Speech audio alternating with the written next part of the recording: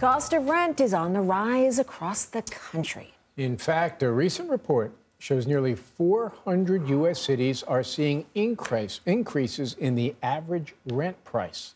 Ouch. According to Rent.com, the national average rent of a one-bedroom apartment is up 25.3%. Yikes! From June of last year, it's slightly worse for two-bedroom apartments, which are up by 26.5%. Ouch in every way possible. Brian Carberry joins us now for more, and he's a senior managing editor at apartmentguide.com. Oh, my goodness. We know the pandemic, of course, and inflation, the main drivers of this trend. But can you just break down for us how we've gotten to this point where the average rent in some cities is just right through the roof? Absolutely. It is going through the roof in a lot of places, and we are definitely seeing more major cities right now that are seeing rent price increases, that we're seeing cities that are staying flat or even decreasing. You know, you hit on the pandemic, you hit on inflation, but we really need to look at the housing market in general. You had a lot of people at the end of 2019, the end of 2020, beginning of 2021, looking to buy a home, and then that housing market really shot up, turned a lot of people away from buying a home towards renting.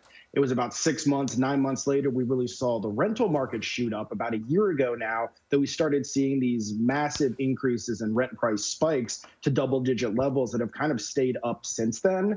You know, it's interesting, though, because if you look since January of this year, it has been relatively flat. A one-bedroom apartment is only up about 1%, a two-bedroom apartment only up 3% from the beginning of this year. So we could start to see some stabilization as we go into the end of the summer, and we're comparing to a time where those prices have already increased. So some possible good news for renters there, but it really just does boil down to all those factors, like you said, and just the demand for an apartment is so much higher, and the supply is just not there to really meet that demand right now. So I know if I ask you what cities are being hit hardest by rent increases, the answer is every city. But can you drill down for me a little bit and tick off some that are really at the top of the list? Yeah, you're right. There are a lot of cities that are facing these increases. And when you look at just the cost that you're going to pay for rent, it's really cities in 6 or 7 markets that are really always going to be at the top of that list. You're going to talk New York and the metro area there, Boston, Miami, Southern California, San Francisco, Seattle. And we're starting to see Austin, Texas as a market that we're watching.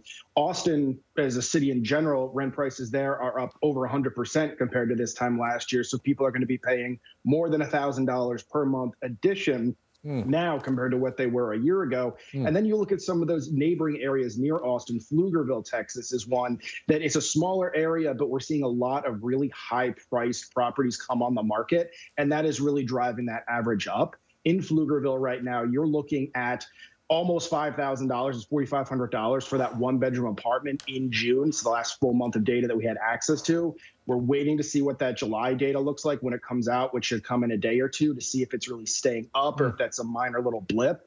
Regardless, that's a lot of money for people in Texas, whereas a relatively affordable place to live, cost of living is down. Austin market really taking off, though, and is definitely a place to watch for these explosive rent prices. Okay, I'm crossing Austin off my list. And as the Federal Reserve hikes in interest rates, the housing market is expected to cool down. But what about the rental market?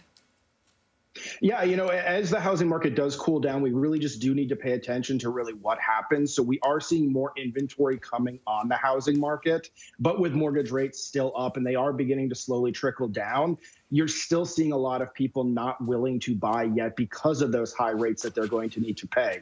So when that rate starts coming down, we then may start to see some more movement from renters to buyers. But until that happens, we are still seeing a lot of this upward pressure on those rental properties. So in the short term, I do think it's still going to be very competitive.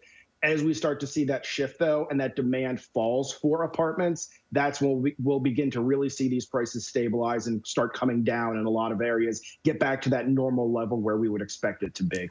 I like that normal level. That's a good way of thinking about it. Brian Carberry, thank you so much for your insight. Thank you.